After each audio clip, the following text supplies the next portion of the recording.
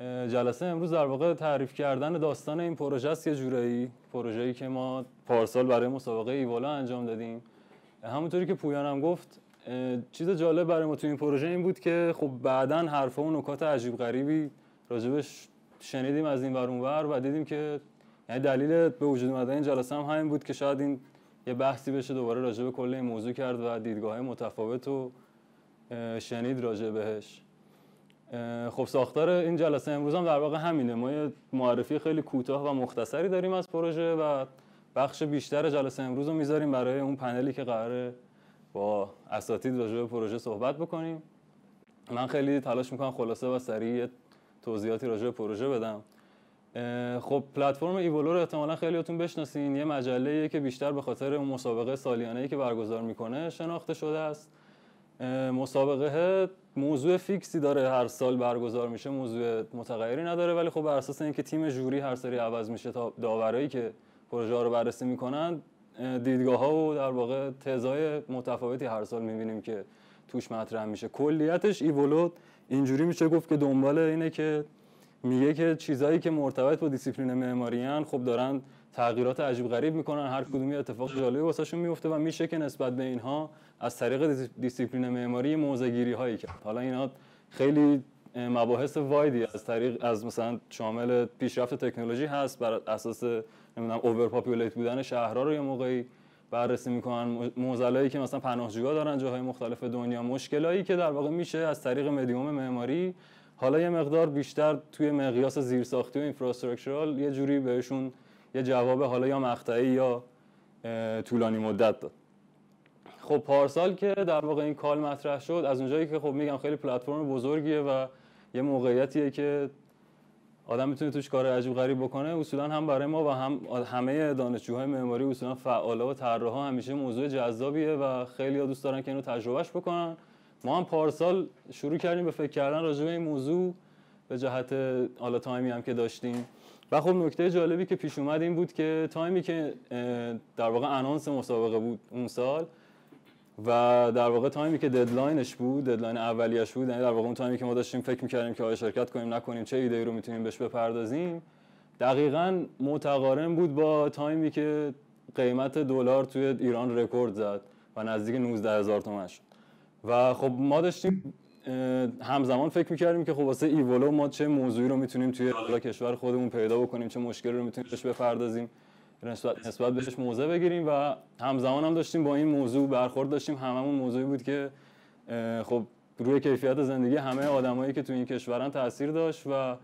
در واقع جورای استارت پروژه همین بود. دیدیم که خب این یه موضوعیه که میشه راجبش صحبت کرد، شاید بشه حرفای جالب زد، شاید بشه که ببینیم چجوری میتونیم از طریق معماری و طراحی یه جوابی رو به این موضوع بدیم. خب این مسئله همونجوری که میدونین به خاطر یه اتفاقات سیاسی پیش اومد. این داستانی که یهو تحریم‌های خیلی زیادی برگشت روی ایران، سری هم اضافه شد وقتی که کلاً معاهده برجام از بین رفت، یه جورایی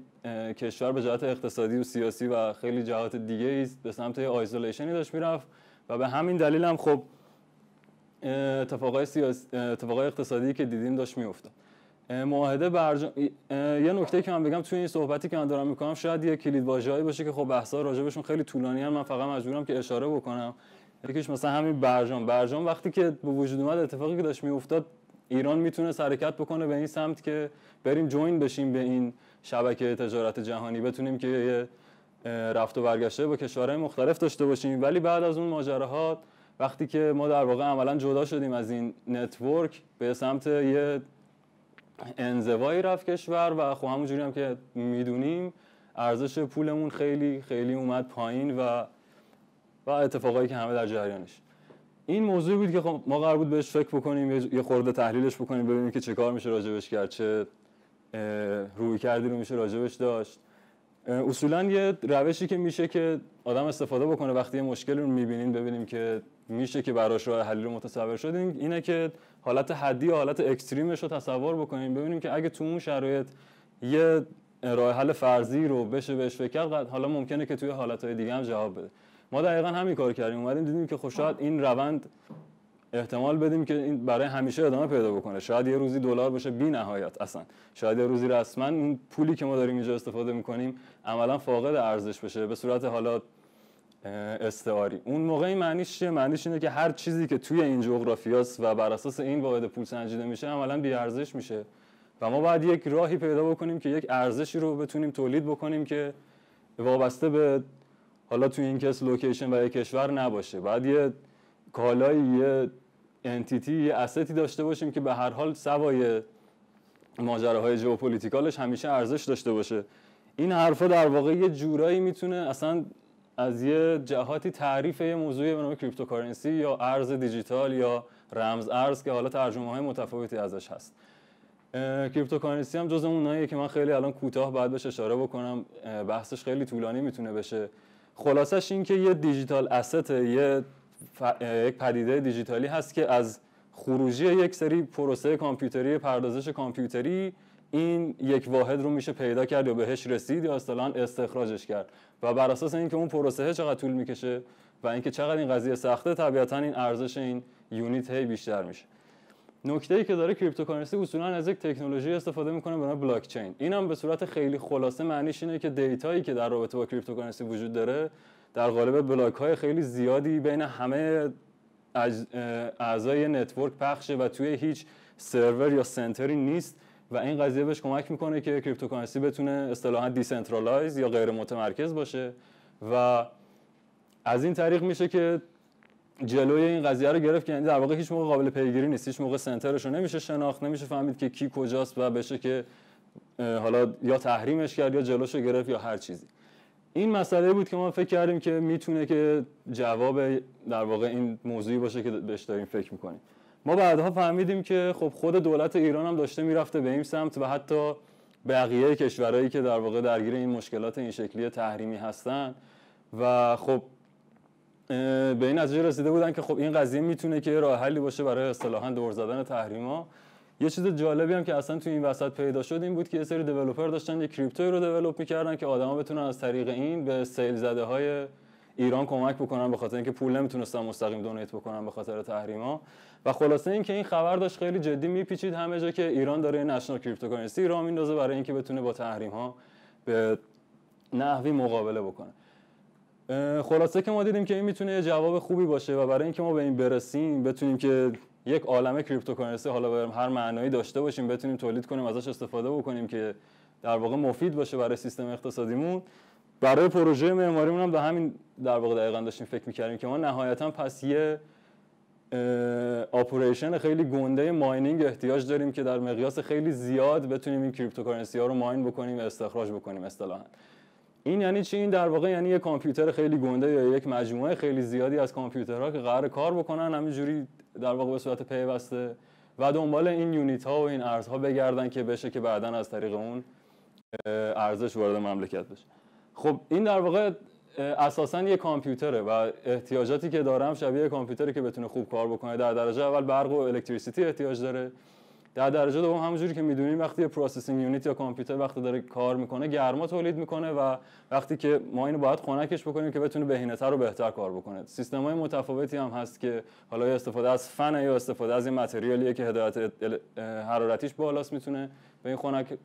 کردن کمک بکنه. خیلی از کیس‌های کامپیوترها هم دیدین احتمالاً که یه مایعی داخلش جریان داره که از طریق اون این خنک کردن رو خب خیلی بهتر و بهینه‌تر انجام میده. خب ما تا اینجا در واقع داشتیم انگار به یه کامپیوتر گنده‌ای در مقیاس یه برج فکر می‌کردیم که درش یه جریان آب خیلی گنده و پیوسته‌ای داریم که داره این کامپیوترها رو خنک می‌کنه. بعد دیدیم که خب از اونجایی که ما داریم احتمالاً به یه ساختاری مثل برج با ارتفاع بلند فکر می‌کنیم، این اختلاف پتانسیله، این اختلاف ارتفاعی میتونه کمک بکنه که ما از این جریان آبی که آلردی داریم توی پروژه استفاده بکنیم و یه مقدار برق خود پروژه رو از طریق خود پروژه تولید بکنیم و در واقع یه مقدار کمک بشه به خود سیستم، یه مقدار خودش رو بتونه ساستین بکنه. این چرخه در واقع چرخه‌ای که به صورت تئوریکال میتونه عمل بکنه. عملاً یه کامپیوتر گنده است وسط شهر که بعد ممکنه که دیدیم که ممکنه خب اینم خبراش مثل همون خبر نشنال کریپتوکارنسی همه جا بپیچه. حالا خیلی کارتونیش میشه این که خب ایرانی‌ها کامپیوتر ساختن وسط شهر، این داره بیت کوین در میاره و اینا مشکلاتشون حل شه. خب این مسئله درسته که کریپتوکارنسی قابل تحریم کردن و اینکه از جلوگیری بشه ازش نیست به خاطر همون تکنولوژی بلاک چین و ماجراهای دیگه، ولی نکته‌ای که وجود داره اینه که به هر حال میشه جبهه‌گیری‌های سیاسی رو راجع به این پیش بینی کرد، یا اصلا حتی یه موقع جبهه‌گیری‌های نظامی که خب این قضیه در واقع باهاش مقابله بشه به نحوی. در رابطه با این من یه تیکه از حرفای یه سناتور آمریکا توی کنگره رو آوردم، یه دقیقه است راجع به این ماجرا داره حرف میزنه و اینکه این کریپتوکارنسی چجوری داره علیه تحریم‌های آمریکا کار میکنه و میتونه، یعنی در واقع مخالفتش رو داره ابراز میکنه. I look for colleagues to join with me in introducing a bill to outlaw cryptocurrency purchases by Americans so that we nip this in the bud, in part because an awful lot of our international power comes from the fact that the dollar is the standard unit of international finance and transactions. Clearing through the New York Fed is critical for major oil and other transactions, and it is the announced purpose of the supporters of cryptocurrency to take that power away from us, to put us in a position where the most significant sanctions we have on Iran, for example, would become irrelevant.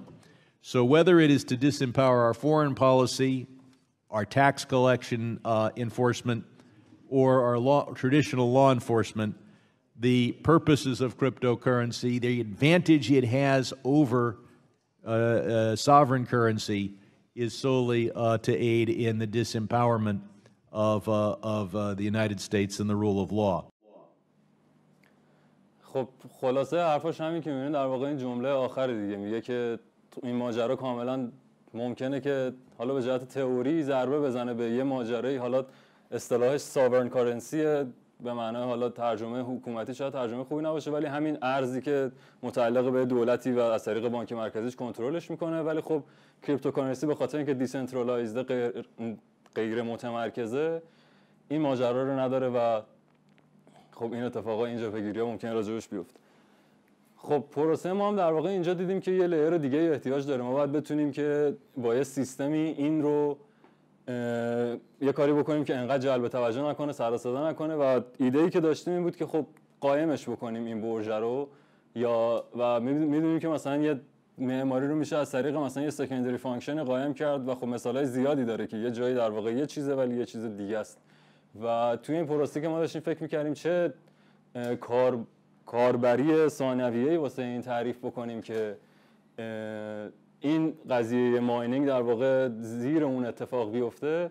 به این پروسه که داشتیم فکر می‌کردیم دیدیم که خب ما آردی یه جریان آب خیلی زیاد و کلی توی این پروژه داریم، یه برجیه که همه جاش آب هست. اینجا اون ایده در واقع یه پارک آبی عمودی مطرح شد که خب آبی که در جریان بین این کامپیوترها داره حرارت اینا رو در واقع کنترل میکنه رو آدما میتونن ازش استفاده کنن، مثل پارک آبی ازش در واقع برای تفریح استفاده بکنن. نکته دیگه این بود که خب خیلی از این احتمالاً توی اخبار دیدین که این عملیات ماینینگ رو توی ایران پیدا میکنن، این از طریق مصرف برق زیادشون میشه دیتکتشون کرد. یکی از عواملی که میشه شناخت کجاست. ما دیدیم که از اونجایی که داریم یه مقدار برق تولید میکنیم توی خود پروژه، این قضیه هم میتونه کمک بکنه که یه مقدار مصرف برق شهری از سوی این برج خب میتونه کمتر بشه و باز این هم یه مقدار به این که یه مقدار قایمکی در واقع کار بکنه کمک میکنه. این در واقع اساس ایده کلی پروژه است که بر اساس این ما استارت طراحی رو زدیم و شد ایده بیسمون. مکانیزم کلی که واسه طراحی پروژه در نظر گرفتیم در واقع این رادیاتور است که این وسطه، که یک عالمه کامپیوتر کنار هم دیگه‌ان که وسطش یه بازی آبی رد شده که از طریق این داره اون حرارتی که کامپیوترها جنریت میکنن رو جذب میکنه.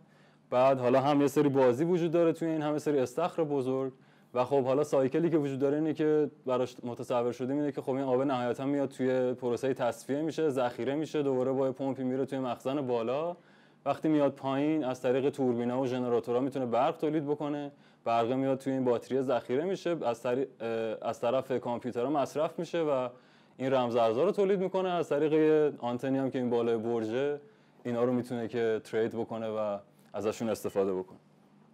خب ما وقتی در واقع شروع فرآیند طراحیمون هم همین بود، اومدیم یه سری از این بازی‌ها طراحی کردیم، بازی‌های رایجی که توی پارک آبیان می‌بینیمشون، فقط اومدیم دیدیم که چطور میشه به هر کدوم از اینها فضایی اضافه کرد که پرشون بکنیم از کامپیوتر و این تجهیزاتی که احتیاج داره که حرارت اطراف این کامپیوترها رو جمع بکنه و اینا درست کار بکنن. اینا رو در واقع چیدیم روی همدیگه با سیستم‌های در واقع متفاوتی و نگاه کردیم ببینیم که چه کدومشون بهتره و خب لیرهای بعدی رو به پروژه اضافه کردیم. الان توی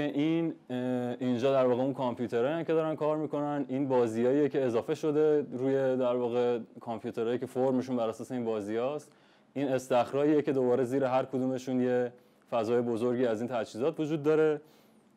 ایده سازه‌ای که مطرح بود، این سیستم تأسیسات شامل لوله کشی و پمپ و فیلتر و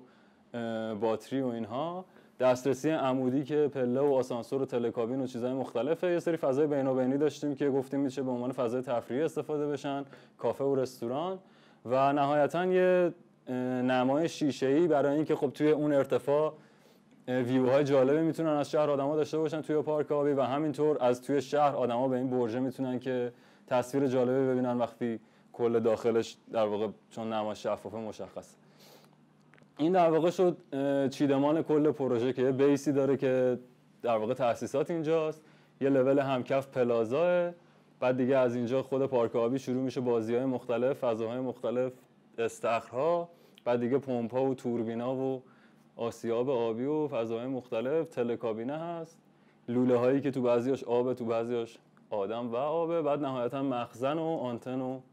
کلیت پروژه. یه مقطعی هم ازش داریم که باز داره قرارگیری این کامپیوترها و این بازی‌ها رو نشون میده. فضای قرمز چیدمان کامپیوترها هستن و فضاهای مختلف و استخرها و بازی‌ها و تا میره بالا نهایتا مخزن آب اصلی که داریم. این یه ویو از حالا لول پلازا و در واقع لول زمین، بعد تا خود واتر پارک و استخرهای اصلی و میره تا قسمت بسته که بیشتر بازی ها اونجاست. توی این تصویر هم در واقع این دوگانگی که توی این پروژه وجود داره مشخصه که ما یه فضایی داریم که پر از این کامپیوتراست و یه سری اپراتور دارن از این در واقع اینا رو مینتین میکنن و بهشون میرسن. یه فضای خیلی کامپیوتری و های تکیه، بالا سرش فضای فان و در واقع تفریح آدمان که توی یه استخری و در واقع این کنتراستی که یوزرها و کاربرای این پروژه دارن که بعضیا کارمندان اینجان، بعضیا برای تفریح میان اینجا. این دوگانگی که بین آدمایی که مخاطب این پروژه هم وجود داره و نهایتا هم شمای کلی پروژه.